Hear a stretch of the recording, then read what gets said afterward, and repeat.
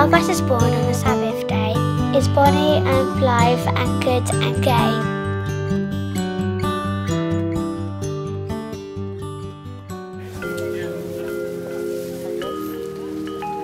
My name is Andrew Oswald. I'm a professor of economics at the University of Warwick. I've worked on what's become known as the economics of happiness and well-being for the best part of 20 years. So this goes back to the early 1990s when one or two colleagues and I just asked ourselves, why do we do economics research in the first place? Why would we care about these things? And the more that we thought about that, the more it seemed, well, the reason is, of course, we're trying to understand what makes people really happy. You can have loads of money, but you can still be unhappy, couldn't you? It helps, but I don't think it's that important. But probably it does oil the wheels. It's not that money and exchange rates and inflation and unemployment matter in themselves. It's because those things, those phenomena, those forces in society and the economy are probably big influences on human well-being.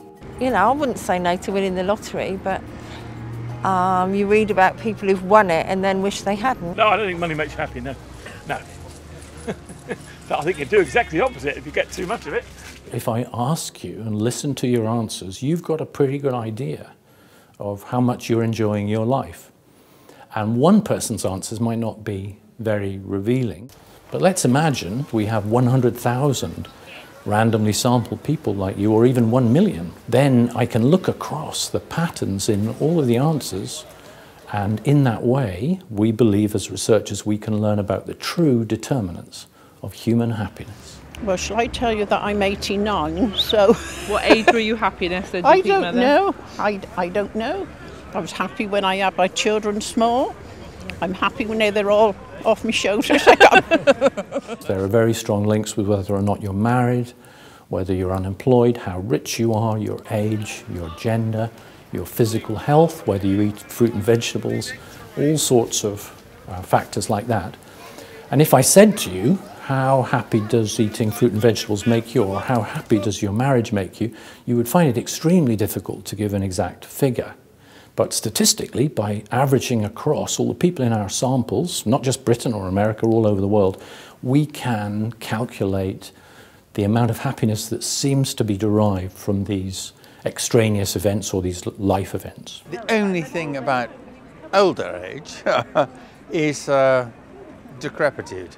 You think, oh, I can't do that because I'm still skiing. Physical health, as you might imagine, shows up very strongly in our happiness equations.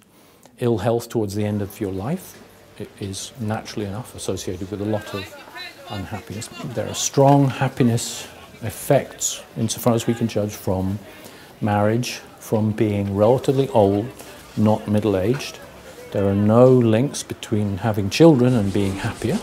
If anything, probably having children is a slight negative to your happiness, even though I don't tell my daughters that. I don't think money can make you any happier than you already are. If you've got a nice family and friends, then I think you're happy enough, aren't you? It's not important if you've got plenty of money, but it is if you haven't.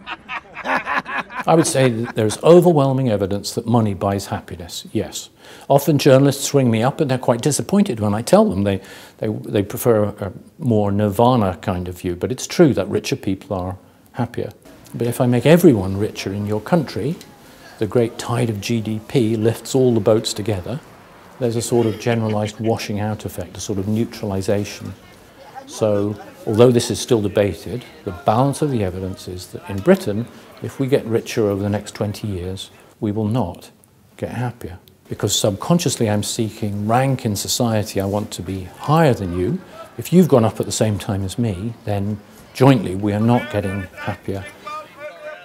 This world is slightly too enthusiastic for more things, more material goods, which don't bring satisfaction.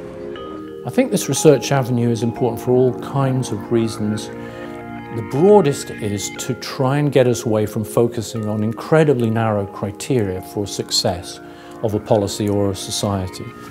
The idea that a good measure of a terrific society is that it's rich in its BMWs and its beef burgers and its material possessions I think we're past the point where that's a sensible way to characterise success in a country like ours. I don't think we should abandon the capitalist idea of letting markets have an important role in society, because markets are quite efficient at doing some things.